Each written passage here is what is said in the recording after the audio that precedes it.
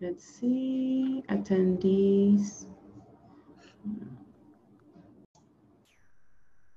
All right.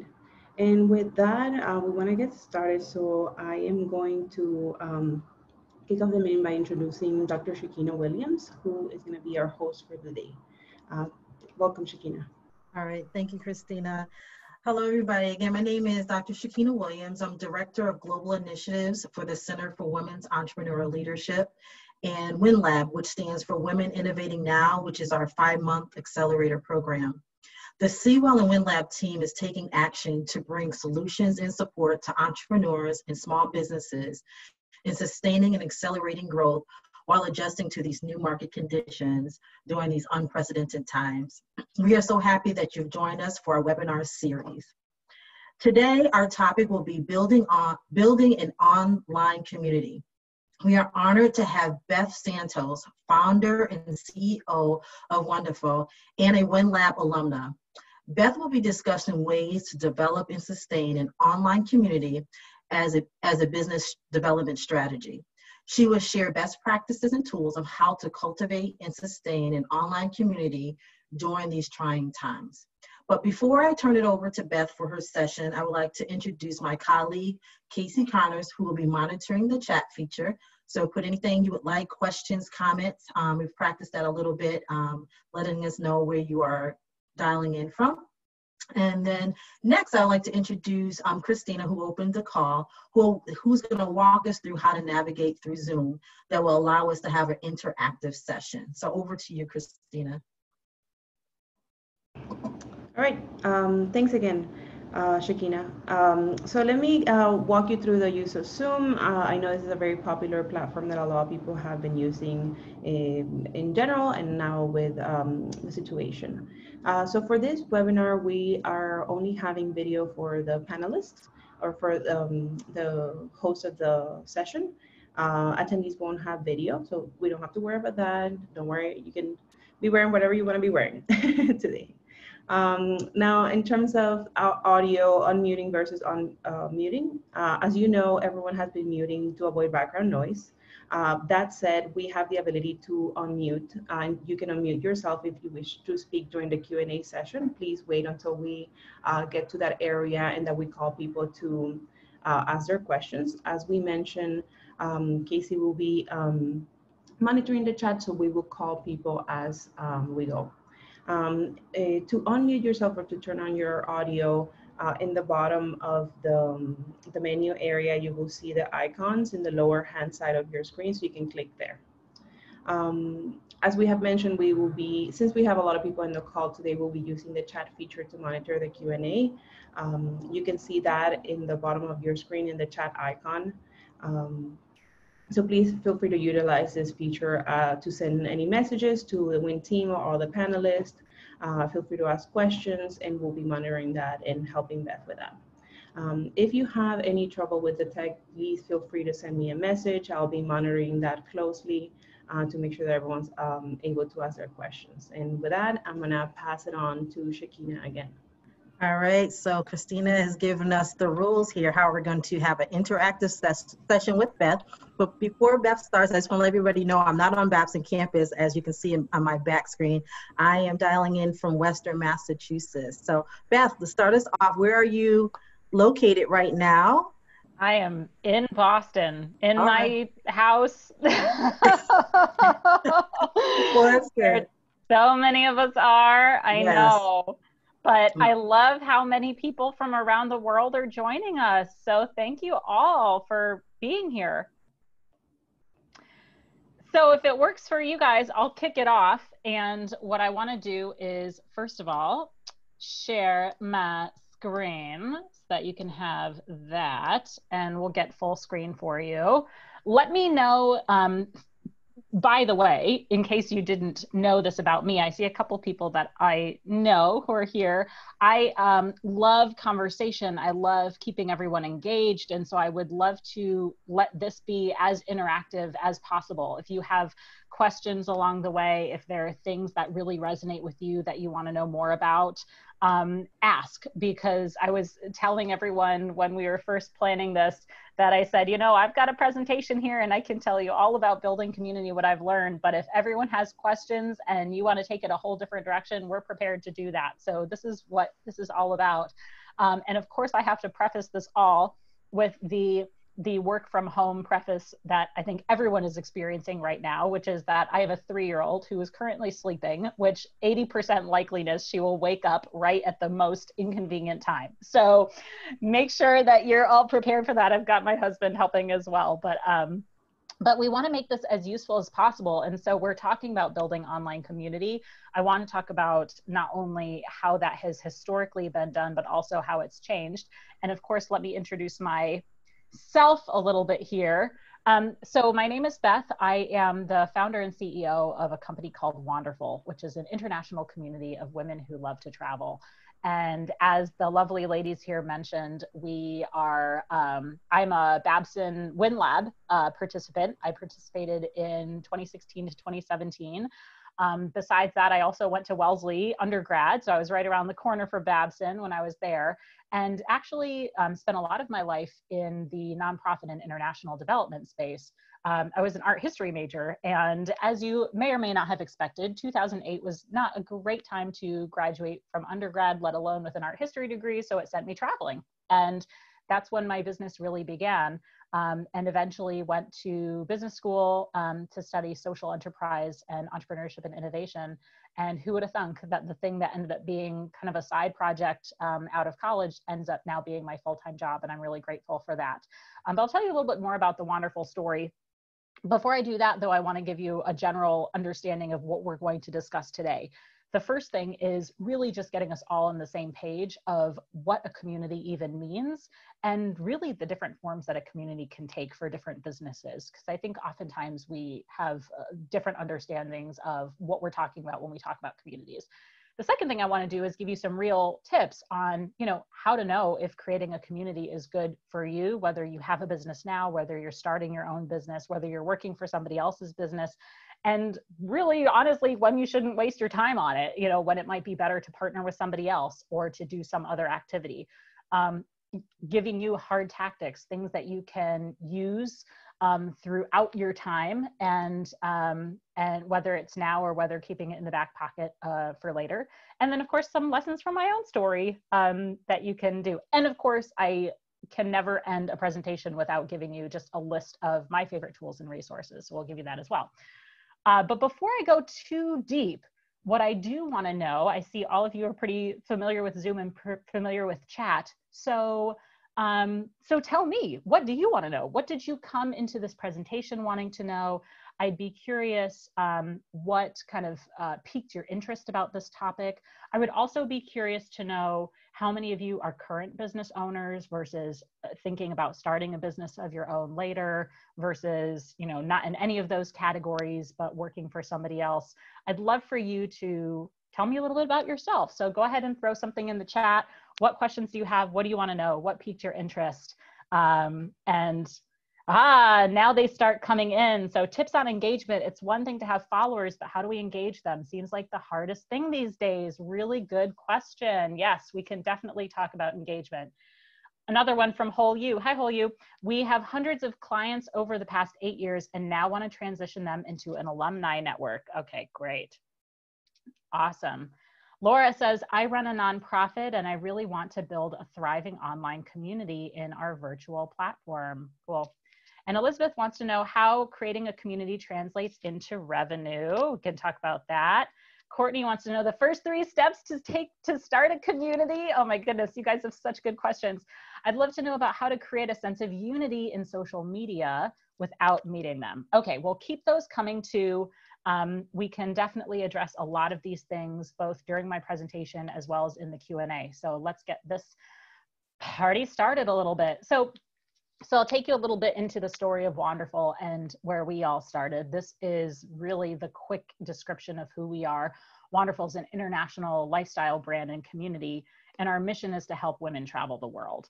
That is the kind of overarching umbrella goal of what we're trying to do here. And we actually do that in 3 separate ways. The first is through this live online, offline network of women travelers who support one another, who share tips and resources, who meet up with one another when they travel to new places and really build a sense of sisterhood. And in a lot of ways, to be honest, it has to do with self-care. It has to do with encouraging women to get out there in the world and actually travel, and having other women who say, yes, you can book that trip. You absolutely should do that. You deserve this, that kind of thing.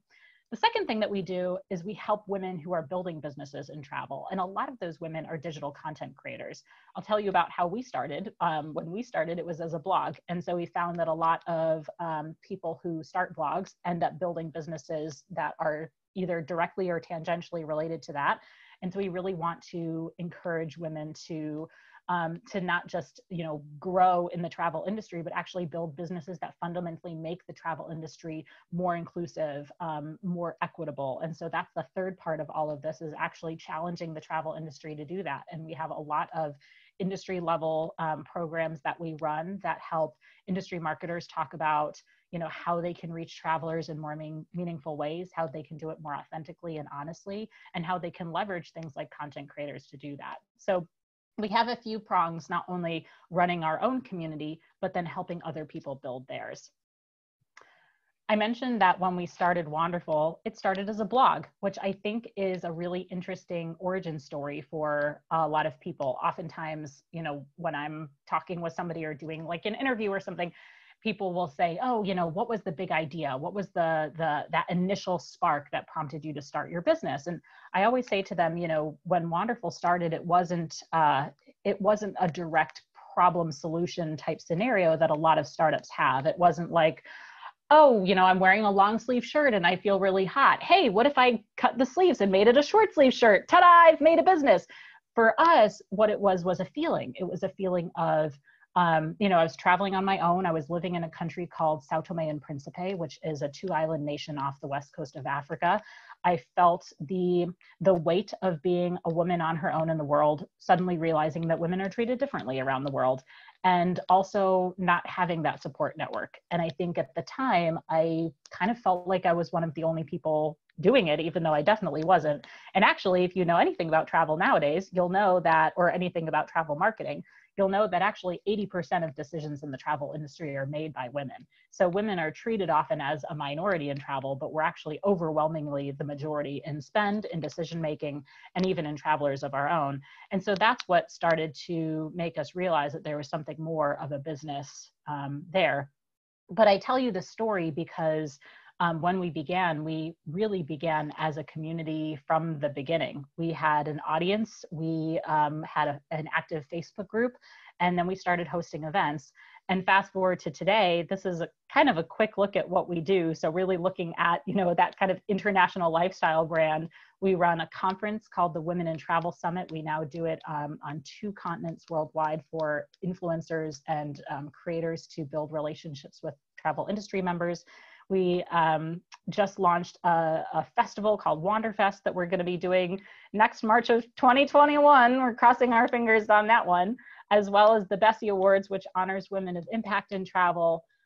We have a membership community, which is an online space where women can pay to have access to courses, to virtual workshops, to other members that they can meet all around the world.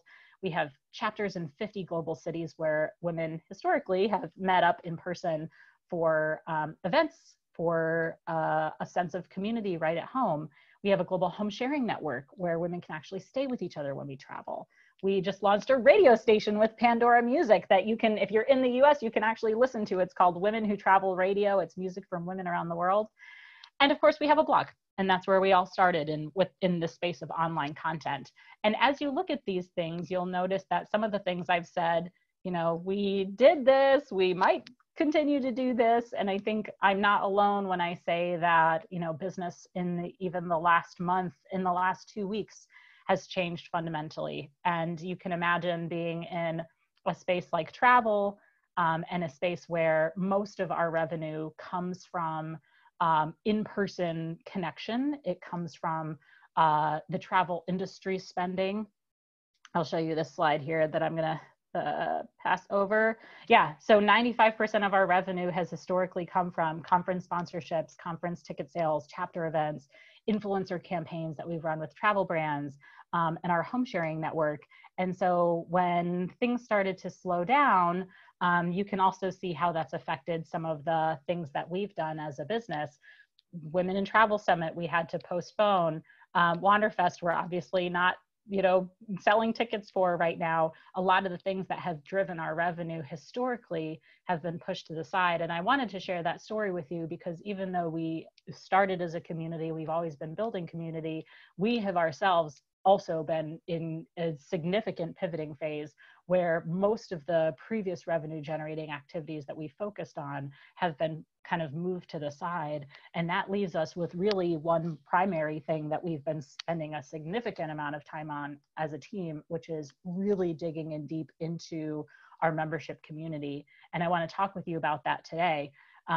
Because not only has it been a source of learning for us, but it has also been a source of strength. And we've seen really in the past month that engagement has increased significantly in our community on our membership platform because people are looking for support in a way that they're not getting, especially people who love to travel, frankly, and who can't be doing it right now. So I think it's given us a lot of really important lessons that I hope to pass along to you, but also, an example of how you can actually shift your revenue streams and how things may change that you never anticipate, but we can still kind of work our ways around them. Sorry, I'm having trouble with my mouse. Okay, so what is a community? Let's actually talk about that first, because I mentioned we all have different descriptions of what that means. I've seen a lot of people who say community, but they actually don't really mean it quite the way. Here's your more textbook definition, right? This is a group of people with a particular characteristic in common. Often they have a feeling of shared experience or interpersonal connection or belonging. But when we're talking about online community, things change, right? You're not interacting with somebody in person. In fact, you may never interact with somebody in person, and yet you still have to cultivate this sense of belonging, this sense of interconnectedness with people who are just connecting over video. And even though we still capture a good amount of the body language that we miss in in-person interactions, you still don't have that feeling, even when you're putting together an event like this. Imagine if we were all sitting in a room right now rather than doing a webinar. There's so much information that we get in that in-person scenario. We walk into a room and we see how it's set up. Is it set up in tables? Is it set up theater style? Are we supposed to listen? Are we supposed to be engaged? You see, is there food there? Should we be meeting and mingling? You have a chance to chat with another person. You see how people are dressed. You see how people respond to things. You see when somebody says something and somebody else laughs, you realize it was a joke. All of these things that we kind of lose in the online space, we have to compensate for. Communication becomes more important than ever, right? We have to utilize multiple channels to do it, to get one point across. Think of how many times you sent an email out to, whether it was your team or a friend or your spouse or whatever, and like they respond to you and clearly they've only read, a tenth of the email, and you're like, just answer my question. So imagine that when you're trying to manage hundreds or dozens or thousands of people and making sure that people are getting the messages that you're sending out. You have to use different channels. You have to use different ways of communicating, and you have to do that on the regular without at the same time sounding redundant or overwhelming or messaging too much. The other thing that I think is really important is when we move into the digital space, you also compete with people's inboxes. And I'm not just talking about, email inboxes, but I'm talking about the fact that we're all members of 40 different Facebook groups now. And, depending on if somebody set their notifications for your Facebook group or not, that might be the win or loss of your business right there. Sometimes it's little things that you don't realize are even a huge part of, kind of the way you've set up your business model. But because we're relying on third-party applications, making sure that people are using the product the way it is best used for your purposes is absolutely essential. And then the last part, because I know this is a little bit of doom and gloom about why digital communities are worse, but I'd actually say that there's some really neat things about what digital has done, including democratizing the playing field. Now you can have people join your community that may have never found your company before, because so many people have more access to you than ever could have otherwise. So you're giving people a chance to connect with you in a way that they couldn't have before, both across geographies, across experiences, across a lot of different qualities. So audience versus community, I think, is an important distinction to make. A few of you mentioned topics like social media, and we will definitely get into that, but I also want to clarify kind of what the difference is between having an audience, which is somebody who listens to you. So when we started our blog, for example, I wouldn't necessarily say we had started with a community. We had started with an audience. It's a two-sided conversation. Oftentimes it's started on your end. You're leading the conversation. And if you were to ever leave the conversation would pretty much be over because people are reacting to you. In a community, you're a facilitator. You're having a multi-sided conversation. You're not always the one that's actually leading that conversation. You can help direct it, but it also kind of has a life of its own. And in some instances, people have found that they start communities and then their communities go on without them. And it's a plus and a minus. I think in a lot of ways, it's a magical experience to be able to start something that can live on. But in other ways, it means that you have to be very thoughtful about what rules and what culture you're setting from the beginning, because it's very hard to change the course of your community halfway through. Okay, types of online communities. So these are a couple of examples of what a community might look like. It could be a free or paid membership platform, which is kind of what we're doing with our Wanderful community right now. It might just be taking recurring Zoom meetings and virtual events. One could argue that what we're doing right now is having a community just in and of our own, where you're able to provide feedback with each other, you're able to talk to each other. If I were to, unmute everyone, it would be even more so, right? That we're all kind of participating in this together. We're all driving the direction of this organization together. So maybe your community is, building upon an email list and actually putting together recurring Zoom meetings and virtual events that people can gather for. Another thing we've seen a lot is Slack channels, for better or for worse. I think a lot of Slack channels have started when Slack first started getting really hot. And then I'm sure, a few of you have joined a Slack channel that was like really excited in the beginning and then kind of died and nobody participated in it. That's an example of a low engagement community. And so I think, understanding where people are, what tools they want to use, what they're ready to use, can be really helpful for you. And then Facebook or meetup groups. That is probably one of the first things that you thought of when you thought about online communities, starting a group on Facebook. If you're not familiar with Meetup is a platform that actually facilitates in-person connection. So a lot of people join Meetup because they want to meet up with somebody. They want to go to a, Japanese language circle downtown in Boston, or they want to go swing dancing, or they have some shared interest and they meet up in person. And as you can imagine, Meetup has also had to evolve during this time, where they're encouraging more virtual meetups and they're partnering with platforms that can do that. Laura asked the question of, do you recommend public or closed Facebook groups for communities? And it is a great question that is an ever increasing debate in the community space. I think you're going to find benefits and downsides on both sides. And here's basically what they are. If you start a public Facebook group, well, first of all, I think the question is, what is your Facebook group about, right? So if it's a Facebook group for, in our case, the local Boston chapter of Wanderful, we keep that closed because we actually want to be able to approve the members that come in. When we approve them, we also can ask questions about, who they are and why they want to be part of the group. And it creates a little bit more of a higher engagement level because we're closing the doors a little bit. The other thing that it does is it creates a little bit more of a sense of security. If you're in a public group, then if you post something in your group, even somebody who's not in that group will know that you posted it. So it can be disincentivizing for members who maybe are asking a private question or, worried about what other people might think about something they say. They most likely won't post it in a public group. That being said, public groups will, in many cases, grow much more quickly because they are a little bit more of just, not that it's uncontrolled, but less controlled than maybe a private group. The other thing to keep in mind is once you are a private group, it is very hard to go public.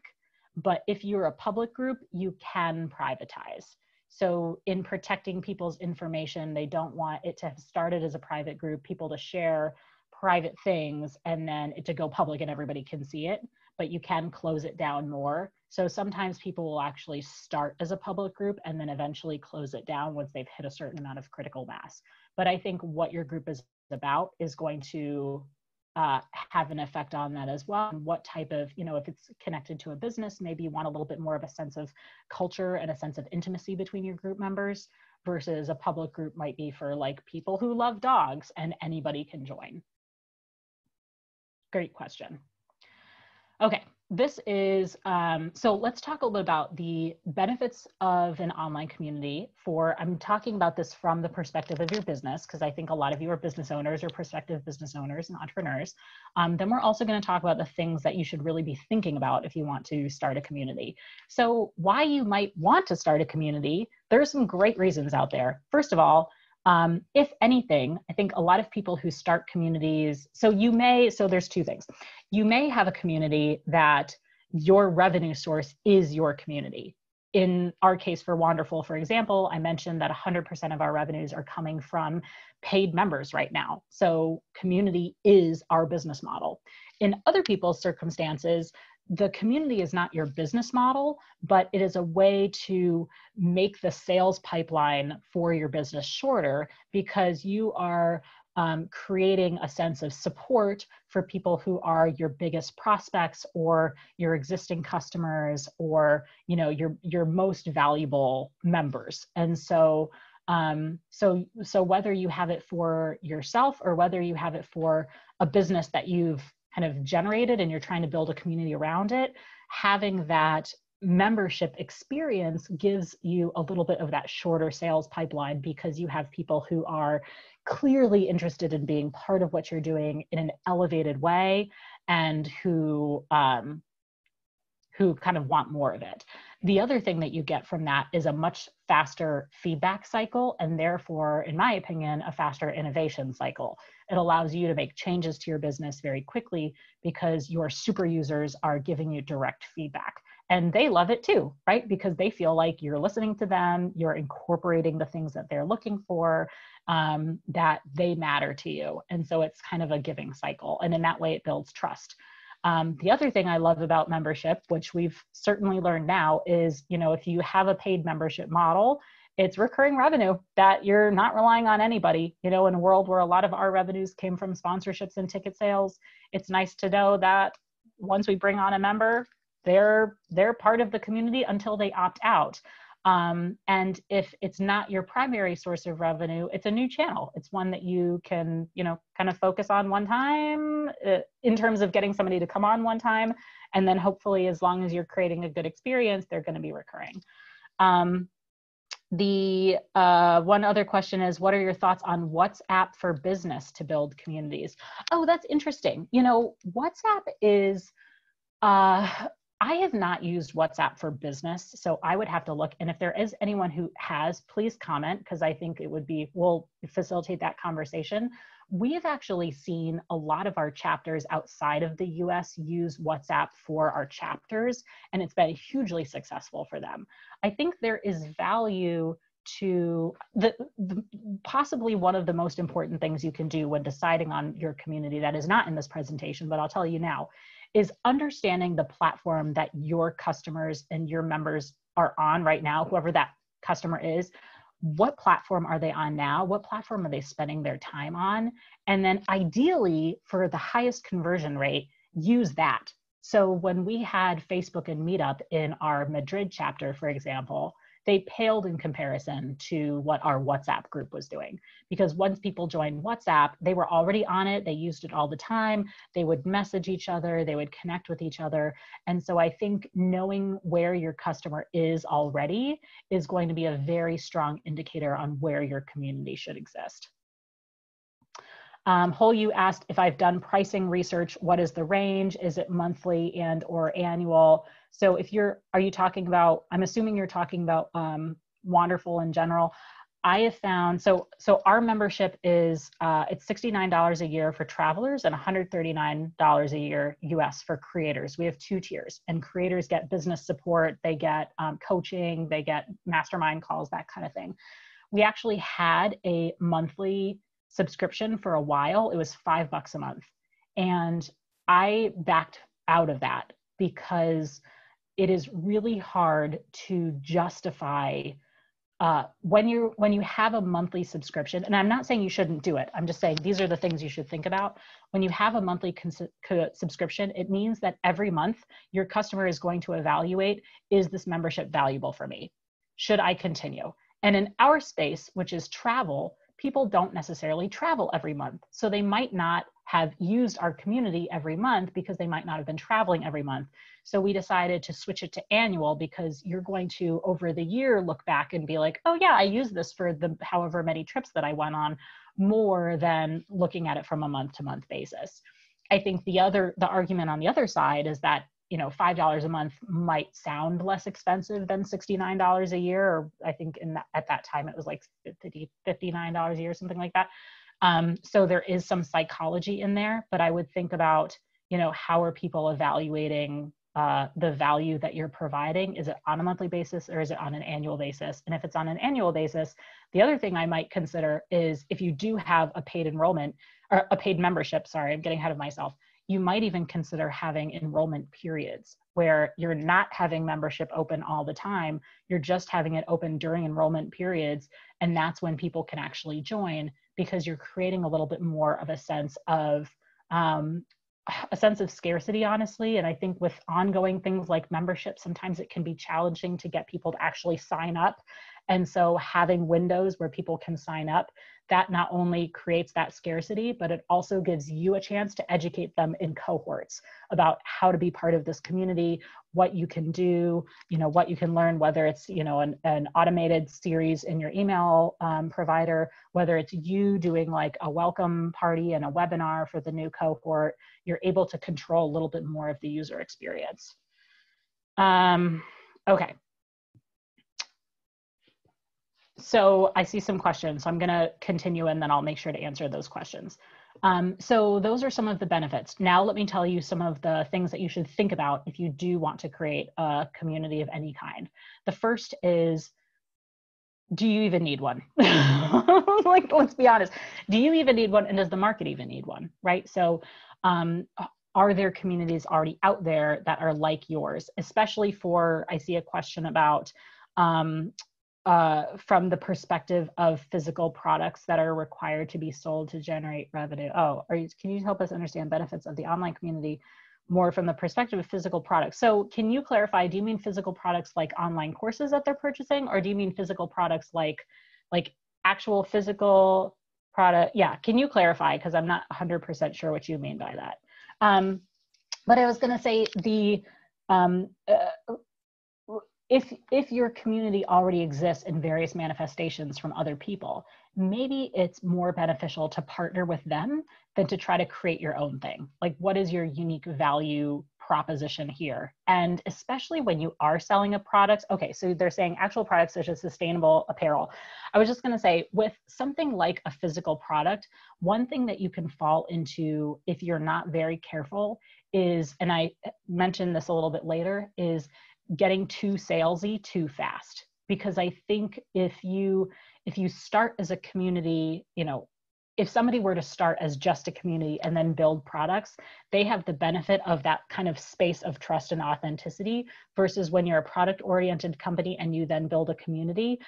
I think you should do it. I'm not saying that you shouldn't do it, but I'm saying that you want to be mindful of what the message is that you're sending out to your members about why they're joining this community. Are they joining this community because, you know, those who are members are going to get special deals and benefits and, you know, perks along the way? Because that's more of like a deals focused community. Are you starting a community because you realize, you know, you sell yoga mats and you realize that people need to better exercise their mindfulness, and so this is a mindfulness and awareness group, and by the way, you're going to have, you know, a pitch from time to time about the yoga mats that you sell? Like, what is the intention of the group? Does that exist elsewhere? And if it doesn't, is there enough value for the users to continue to be part of it without also feeling like they're being sold to often? So that's the first thing that you want to think about. The next thing you want to think about is, how does this affect your existing relationships? So any current customers that you have, any current partners that you have, any current competitors that you have, and possibly most importantly, if you shift into a community model, are there people who used to be partners that now become competitors, right? Like maybe you were, like, think about this. Okay, so let's go back to the yoga mat thing. So maybe you have a yoga mat company and then you decide, I'm going to start a mindfulness group. And what you forgot was that 50% of your revenue came from this other mindfulness group that was an affiliate that now you're competing with. And so they feel less incentivized to promote you. You have to make up that revenue on your own with your own community. So thinking about the different stakeholders in your network and how they might react to something that you've built, or how they might be partners with something that you've built, I think is going to be really important for you if you shift into that model. Do I have capacity for this? You know, and I think communities are easy. I think there's so much dialogue on, you know, oh, just start this. We have so many great tools that you can use. You can start a Slack channel. You can start a Facebook group. You can, you know, it's so easy. They're so easy to start, right? All you need is a graphic and a description and a couple of rules and you're good to go. But sustaining them is a lot of time, right? You're not only starting conversations, you're facilitating them, you're moderating daily conversations. You are setting rules. You are the one who has to decide when somebody's getting a little bit out of line in a comment, and you have to decide what happens if that person says something that maybe isn't aligned with your brand at all. How is your brand now represented based on the people in the group? When do you actually kick somebody out of a group versus, you know, when do you kind of let it slide? You want to keep communication extremely high, and you want to be asking questions regularly and making sure that people feel empowered to ask their own questions as well. You want to use that as a customer service vehicle to address bugs. You want to be adding new members and recruiting people all the time, because if your community, they'll all see how many people are in your group. And if they see that it's been the same number of people for the last 6 months, they're going to wonder why your community isn't growing. And maybe in that way, you actually don't want to be managing this community at all. Maybe you need a team member or an intern or, you know, somebody who can help you with that.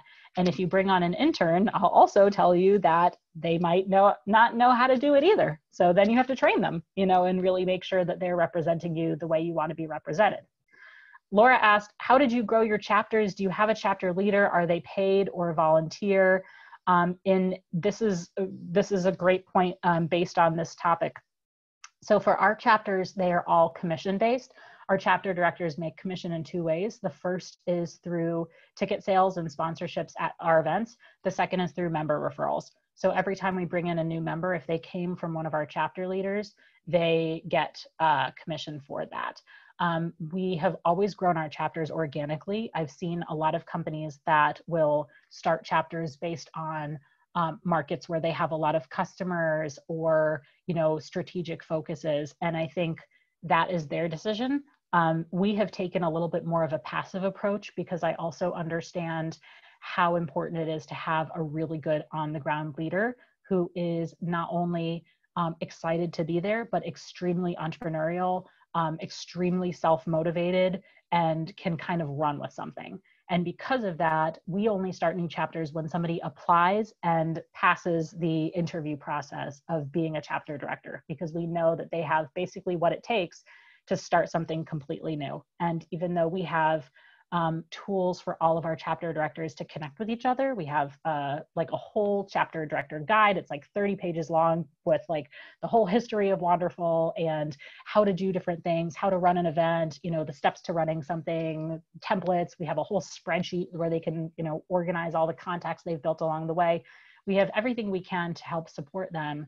But at the end of the day, they're an island. And if you have anyone that is building a community on your behalf, I think the very first thing it comes down to is incredible trust that they understand your brand, that they can represent it well, and that they can grow it independently without needing you, because they are, they're the ones who are going to do it.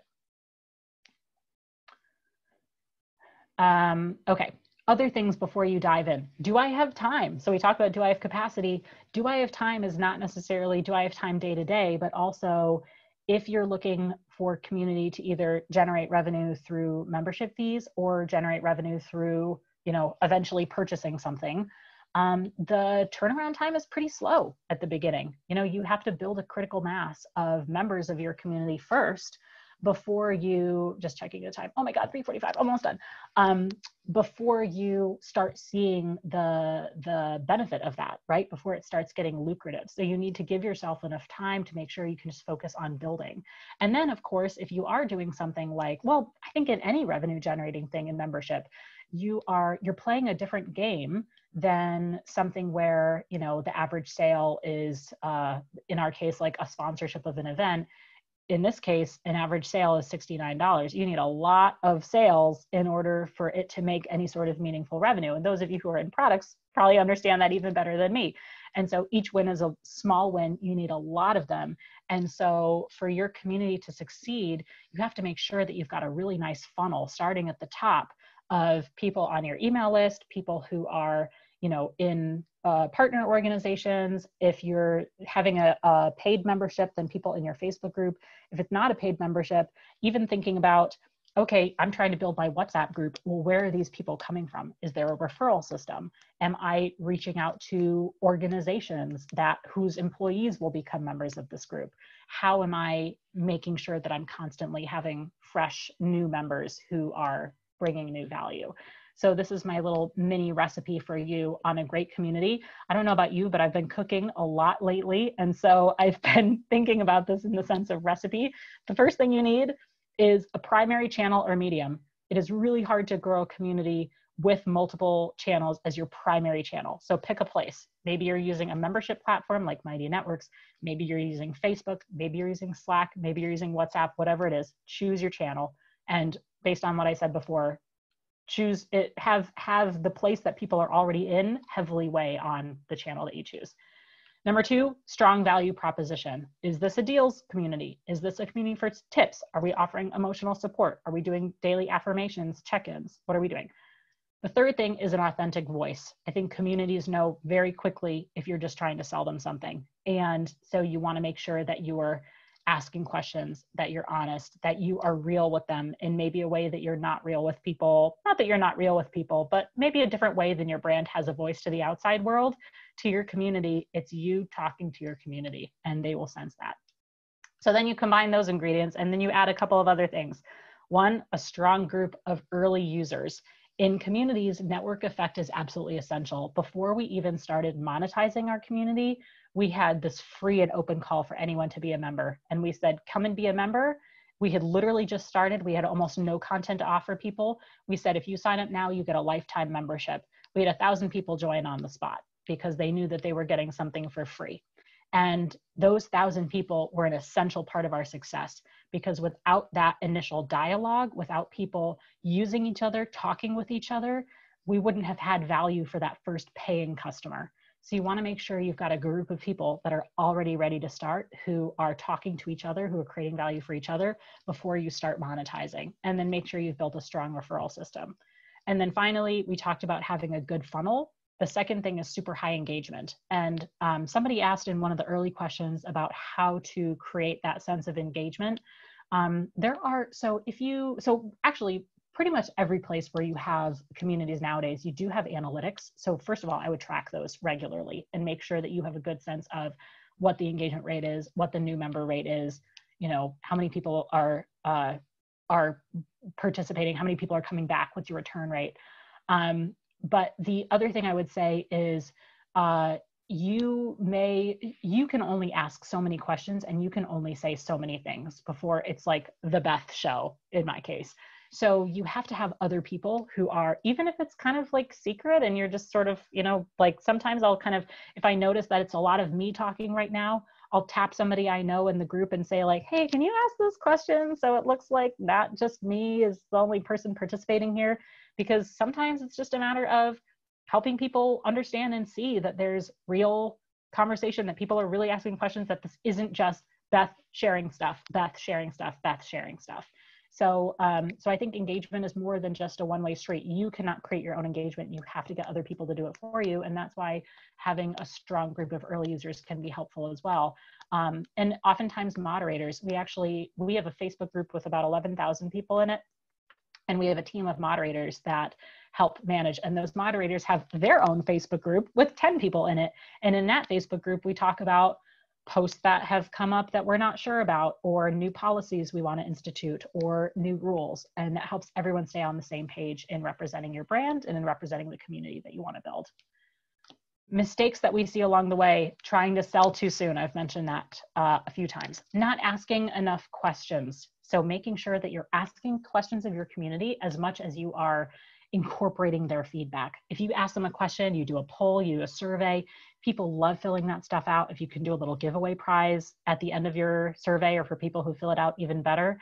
But then go back to them once you've made a decision, or you've done something, or you've launched something, and say, don't just say, hey, I'm launching this thing. Say, hey, I listened to you. Thank you so much for providing feedback about your favorite color of yoga mat. I've now launched rainbow yoga mats because you all really wanted rainbow. Congratulations. Thank you so much. You know, and by the way, they're on sale. They're 25% off for only members in this group because you guys are amazing. I mean, really make sure that people know that you're listening to them.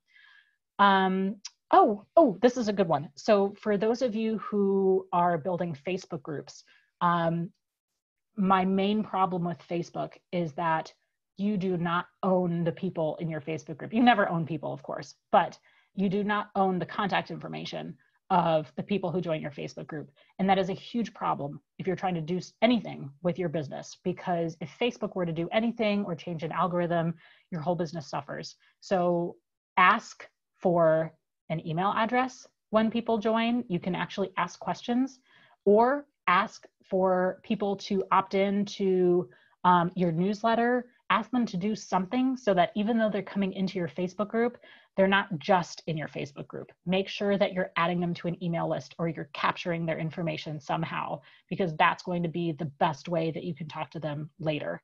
Not having clear rules and expectations for members to follow. So to the point of like the public versus private group, make sure that people know what to expect. Like we were saying, you know, when you walk into a room in one of these webinars, in a real room, you know how people are dressed, you know how the room is set up, you know if there's mingling beforehand. When people join your group, they don't necessarily know how they're supposed to be, if conversation is encouraged, if they should be. There's a lot of things about like self-promotion nowadays, but what about the types of things that we want you to be posting about? What about things that are not tolerated and that will get you kicked out of the group? And so having really clear expectations that people know. A lot of times you can pin things to the top, or you can have a whole, you can do like whole learning session now in Facebook groups as well. So you can have like, this is what our organization is all about. This is what you get as a member. Here are some of the rules. Comment here if you've read the rules. Really make sure that you have very clear expectations. And to all of that, I will also say in my years of, you know, marketing by fire, I've also learned much of probably what you all have learned, which is people only digest one thing at once. So if it's a learning module, you can only have one ask, and make sure that ask is give me your email because you're going to need it. And then the last thing is not having enough at the start. So to the point of having a group of people that join right away, or, you know, a group of people that maybe get free membership in the beginning so that you have enough of that network effect to benefit people who are paying. You want to make sure that you start off with a bang. Have a wait list rather than, you know, just opening up your membership. Make sure that people are lined up to join so that when you do join, you can make a big announcement so a whole bunch of people join at the same time. And the last thing, I promised you some of my favorite tools. So here they are. Our community is powered on Mighty Networks. Mighty Networks is good. They do a good job. The downside is it's another app. So remember the whole thing about meet your customer where they are. Most people are not on Mighty Networks. So for us, it has been a really, the biggest uphill battle has getting people to learn how to use this platform, learn how to be comfortable with it, et cetera, learn how to use it, learn how to set their notifications correctly, et cetera. But the benefits for us have really outweighed, you know, the downside. We haven't had to code our own membership community. We haven't had to use a kind of clunky WordPress app, and we've done all of that before, or WordPress plugin, I should say. So that's what we use for our membership community. Zoom, which we're on right now, is just getting better and better in terms of having virtual events. I mentioned, I didn't really talk much about what we do in our member community in the Wanderful network, but now that everybody's staying at home and we have so many people who are hungering to travel, we have all sorts of virtual things. On Monday, we're doing a crepe making class by one of our members who's from France. We have language circles that people can practice their Spanish and their Dutch and their French and their Portuguese with. We have like a salsa dancing class where you can just learn salsa in your living room. And we use Zoom for all of it. So all of the signups are done in the member app, and then all of the experiences are done on Zoom. One really important thing too, if you do have more of a formal, actually really for any membership community, video is becoming more and more important. It is because people are tired of reading stuff, and sometimes they just want you to tell them the thing. So even if it's, you know, you're welcome to my Facebook group post, consider doing a video and also having the text below, having it, remember how I said multiple versions of the same thing? That's going to be really helpful for you. And I will also say that, sorry, people are shallow, putting on a good face, you know, having a ring light. If you haven't seen, that's actually what this picture is. It's a ring light. If you haven't seen this before, you can get them on Amazon for like $100. And it's like beauty bloggers started it actually. You kind of put it on your face and it makes like your eyes so shimmery and it makes your face really bright. If you get a nice ring light, a high def computer camera, and put yourself, don't use your sunroom in your living room as your background, give yourself a nice background, go in front of some wallpaper, have like the logo of, you know, we have like a poster of Wanderful that I go in front of, something that really shows off your brand better, and then a nice quality video. It doesn't have to be fancy beyond that. People will see your face, they'll see how you talk, they'll understand. And then, sorry, I know, gosh, I told them I wouldn't be able to stop talking once I did. This is the last slide. BeLive and StreamYard, those are both my great places for live streaming. So on the point of video, BeLive will actually live stream to, and StreamYard too, they'll live stream to a Facebook group or a Facebook page. So this is really helpful if you're doing like a webinar that doesn't need to be a closed webinar that you want to kind of get more people into. If you do a BeLive, then you can set it up. The thing that I like about it is that there's a behind the scenes space. So if you have a special guest, you can talk with them, get things set up before you start broadcasting, and then it'll automatically broadcast to your group or to your page. It also works on YouTube and it works on LinkedIn, I think. And you have a link in advance that you can share. So you'll know, you know, even if you set it up a week in advance, you'll have the exact link that the video is going to go to, so you can share it out and schedule it and get everybody excited about it. And then they can just visit that link, versus usually on Facebook, you have to just start live streaming and then people have to find you. So that's good. If you're not on Canva yet for all of your designs, Unsplash and Pexels are great for royalty-free Creative Commons stuff. A good email client, we use MailChimp, but I've heard really good things about ConvertKit as well. And then of course Slack, whether it's for your community or whether it's for the people who run your community. to have conversations with each other. And then the last thing I'm going to say to you, and then I'll try to get through some of these questions as well. And if you have other questions, go ahead and put them in there. I'll answer as many as I can in the like 4 minutes that we have. The other thing I will say is that I have an ask for all of you. I can't end this without having an ask of my own. So we have, we're of course building our membership community. We have open enrollment until May 1st. If you want to learn more, go to sheswanderful.com/join. If you know any women who love to travel, I would love for you to share this with one person. Do that for me as the gift for me in exchange for giving you this presentation. Share Wanderful with one person, shoot an email with one person who you know is always traveling and say, hey, saw the founder of this really cool organization, do this thing, check out membership. Do that thing for me. I would love it and appreciate you. And if there's anything that I can do in the future, so that was, I'll tell you again, sheswanderful.com/join. And then if you need anything from me in the future, you can go directly to me. That's my personal email, beth@bethsantos.com. You can find me on Instagram and Twitter, MaximumBeth and She's Wanderful. I'm always happy to help you build those communities. And I think it's a better time than ever to do that. So I hope this has been helpful for you. Thank you so much, Beth. Thank you. You're so welcome. I'm clapping for everyone. Beth, while you're looking through the questions that came through the chat, we want to open up the phone lines really quickly, and we can kind of go back and forth during this time. So for those that have a question that would like to ask Beth directly, we're going to open up the line so you can ask that question. So do they have to raise their hand, Christina, to do so?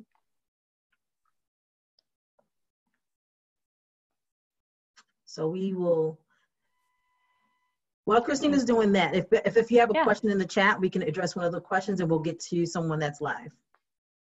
Yeah, totally. So I see a question about, for your Facebook group, did you only rely on organic growth or did you run Facebook ads to increase membership? What are your thoughts on running Facebook ads? We have only done it organically. The one thing I would say to you is, so let's go back to the yoga mat example. Say I have a company for yoga mats and it's called Yoga Moga. And what I wouldn't do is have a Facebook group called Yoga Moga, because Facebook has an algorithm and it will share groups that are similar. So if somebody's part of another yoga group, then they will see your yoga group promoted, but you have to make sure you're telling Facebook what it is. So you'll see we have what's called a long tail Facebook group title. It's called, it's like Wanderful Women Who Travel - for women who love to travel, or something like that. And for you, it should be called Yoga Lovers International, or We Love Yoga, or Yoga is for, whatever it is, because then that signals to Facebook to share your group with other similar people who are in similar groups to yours. So I would actually encourage you to not have it just be named after your business, unless you want like a kind of secret exclusive group for your business. In terms of ads, we have never run ads for the group. We have thought about it. I think we focused on ads for other things. I don't think it's necessarily a bad thing to do ads. It's just a matter of how much budget you want to align to it. I think we've kind of found that if we're spending, less than a few $100s, it's really not worth it for us to create an ad. And in our case, it would just be much more economical for us to actually spend money on an ad that then is directly tied to a conversion versus a Facebook group membership that then translates to a regular membership is a little bit too long of a customer journey for us. But not impossible to do. I haven't seen a lot of them. But you definitely could. And, the other side of the argument is Facebook sometimes is now really prioritizing the paid stuff. So. Right. All right. Christina, was there any people that had their hand raised during any of the attendees? We can't hear you, Christina. Oh, sorry. No, I want to encourage anyone to raise their hand. We can see it here. No one has a raise at the moment. So either, I have Jessica Primavera. Let me unmute you really quick. So we'll take these one or two welcome, Jessica. Questions. Hey, Christina. Hi, welcome. Good to hear you. Hi, Beth. I was part of the WinLab Babson group that just graduated this past February down in Miami. So, oh, nice. Congrats. yeah, thanks. So right now I run Unbound, and it's a marketplace that connects travelers with hosts who run bespoke types of trips. And we started a community of hosts where they're supporting each other and trying to think about how can they bridge the gap financially between now and when people start traveling again. Yeah. But there's also just, you know, a lot of worry because there's so much uncertainty. People are having to shift and pick up other jobs. They're also trying to focus on their own communities and engage them. And I was just wondering if you had any advice, like specifically in that area, because I know you also are Wanderful, also runs trips. What are you guys doing while like everything related to travel right now is essentially on pause? I think in our case, travel is something and for you, actually, I love that you have a community of your hosts, because I think they're going to identify in the same way as what I'm about to say, which is, for us, the members of the Wanderful community, travel runs through their veins. They're not just going on a trip a couple times a year, or maybe they are, but they're thinking about it all the time. And so even though we're not traveling right now, we are regularly thinking about it. And we're also thinking about it in the context of building our global mindedness. And that you can do even from your screen. In fact, we talk about that all the time, how travel really only consists of challenging your expectations and trying something new. And so I think for your hosts, I would say, you know, encourage them to share their feelings, encourage them to share what they're doing with one another so that they can all share ideas. I think if you can be a space of support and advocacy and, you know, helping them find solutions to get them to that next place, then they're going to come back to you when travel does start happening and say, wow, this group really helped me out in ways that I couldn't have even imagined. So now I'm going to be even more invested in it again. So yeah, I would definitely start there, like really understand their real needs. I wouldn't even try to push travel, but at the same time, sometimes people just want to talk about travel because they miss it a lot, and that's okay too. Yeah. Yep. Thank you. All right. Thank you. So I don't see any other hands. I just want to say thank you again, Beth, for your time and giving us these valuable tips and best practices to apply to our businesses, especially during these times. Again, the recording will be sent out to all the attendees soon. So we want to thank you again for attending this webinar, and also register for any upcoming webinars that we have coming up through WinLab and CWEL. Thank you very much.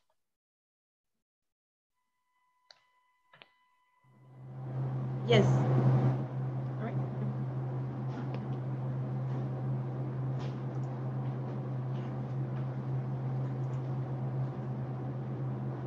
All right. Thank you, everyone. Thank you. Thank you. I'm just going to write